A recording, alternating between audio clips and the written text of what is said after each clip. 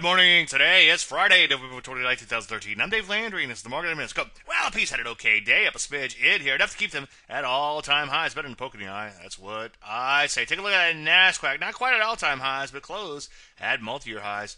Nonetheless, as you can see, up over 0.5% on Wednesday. Take a look at the Rusty, also up over 0.5%, just over 0.5%, I should say. Closing at all-time highs. So far, so good, as you expect. A lot of areas in here, conglomerates, regional banks, list goes on and on.